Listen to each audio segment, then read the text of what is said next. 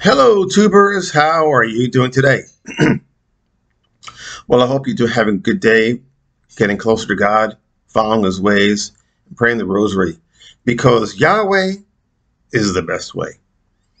Today, I wanted to talk upon the topic of spanking and how God feels about it, because I always try to instill what God's ways are for people to understand God's ways. And God believes in spanking His children. Yes, He does. Yeah. And I'll give you an example of this.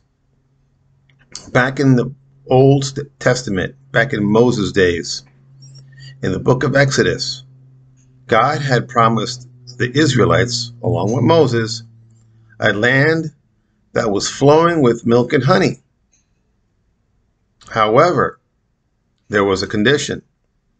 They had to go into the land and conquer the people that were already inhabiting that land. And what the Israelites did not do was follow God's direction. They were afraid. They did not think that they can conquer those people. God got angry.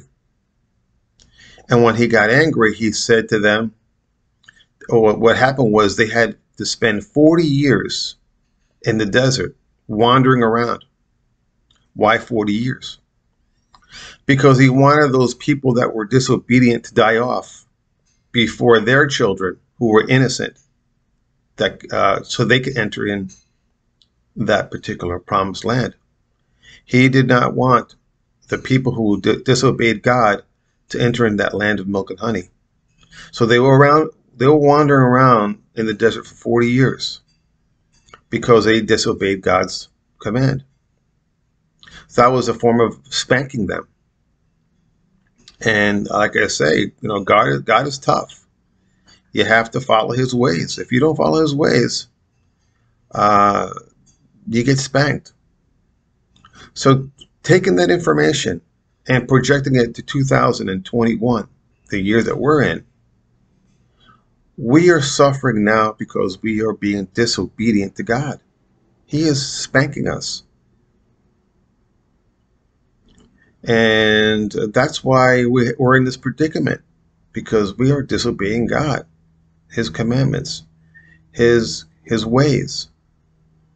And if we don't change the ways and turn to God's ways, we're going to keep on suffering. We're not following His ways. So, history tends to repeat itself, and God is very firm, and He doesn't change His mind. He has His ways, and He sticks to them. So learning God's ways is very important, because it has a big effect in your life, in our lives, in the society's life.